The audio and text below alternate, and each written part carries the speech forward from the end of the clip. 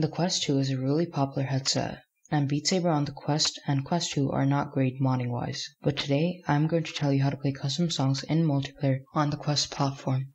First, you will need to go to the Beat Together community Discord. The link to the Discord will be in the description below.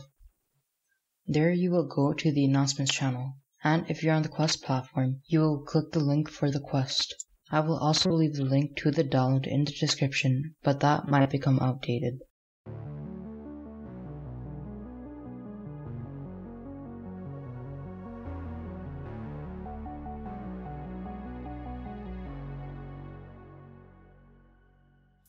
Can you hear my voice?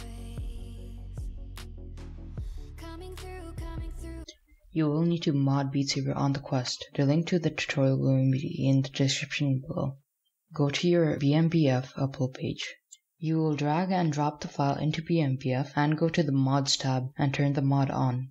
Then click Sync to Beat Saber. Now you can open up Beat Saber on your Quest and create a lobby to test it out. Select a custom song in multiplayer, and if it plays, you have correctly installed the mod.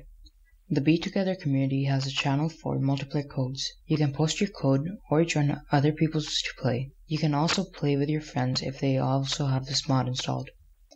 A limitation is that you will need to have the custom song that is going to be played, as there is no Quest song loader or multiplayer extensions to install that song.